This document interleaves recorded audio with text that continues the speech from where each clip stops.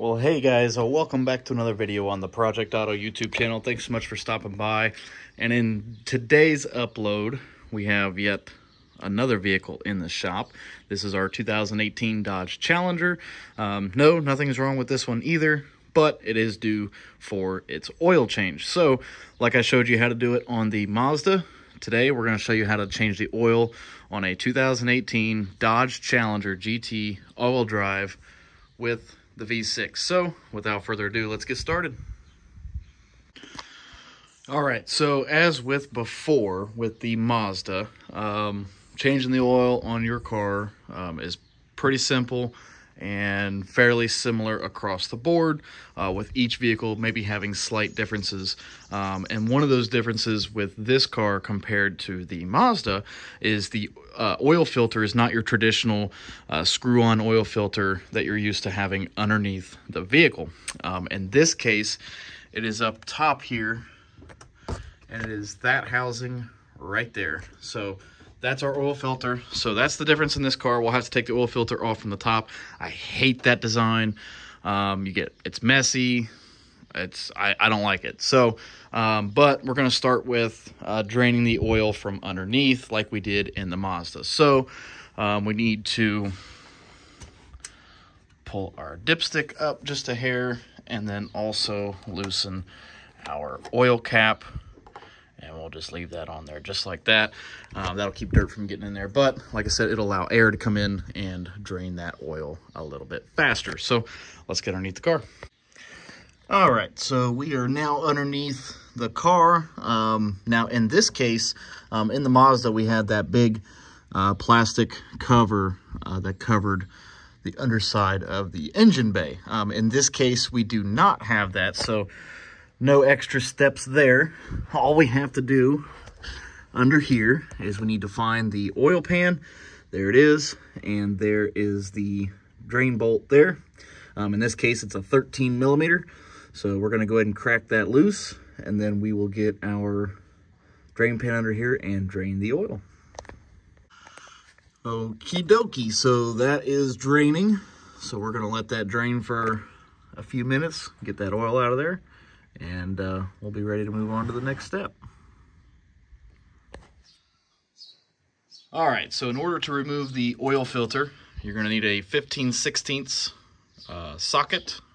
If you have an extension, it would probably make it just a touch easier, but we don't have an extension at the moment, so we're going to have to make do with what we got. Just like that. So we've got her loose. You may get a little bit of residual oil, so just keep that in mind. And once you get that loose,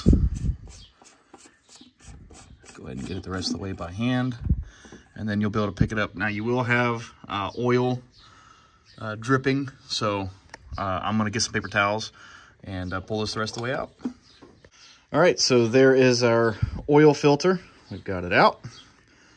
And we've got our new one over here in the box. We're going to go ahead and get this replaced. And I should mention that to get this separated from that, just give it a good little tug, and it'll pop right out because it just sits right down there over top of that little nipple.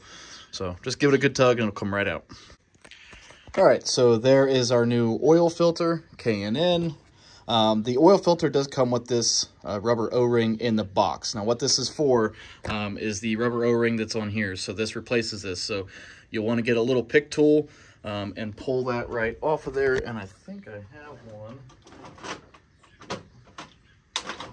So you'll want to get a little pick tool like this and just carefully pull that old rubber O-ring off of there. And then we're going to put the new one on. Okay, so just like that, we've got the old one off.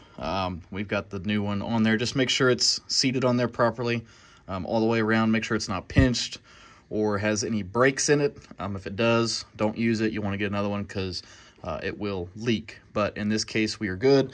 So now all we have to do is just insert our oil filter. And like I said, I'm trying to do this one-handed, so it's not very easy. But you can see that little nipple in there. That just pops right over top of that. You'll hear a click and it is in place. And then just like that, the oil filter is in. Give it a good wiggle. Make sure it's not going to fall out. We're going to get oil everywhere. But it's popped in. So now all we're going to do is reinstall All down into here. I had to turn my light on. Start it by hand. And then once you get it tight enough by hand, you'll take your socket and just snug her down. All right, just like that, she's down in there and seated, and we are good to go. So now all we're gonna do is put the drain plug back in underneath the car and fill her up with oil. All right, just like that, everything's back together, full of fresh oil, new filter. Everything's good to go, no leaks. So that's how you change the oil on a 2018 Dodge Challenger GT with the V6. A lot of the Dodge V6s have, if not all of them, have the oil filter on the top just like that. But not too bad, easy peasy. So hope you guys enjoyed the video. If you did, make sure you give it a big thumbs up. And if you're stopping by for the first time and you haven't already and you want to, please subscribe, and we'll see you guys in the next one. Bye-bye.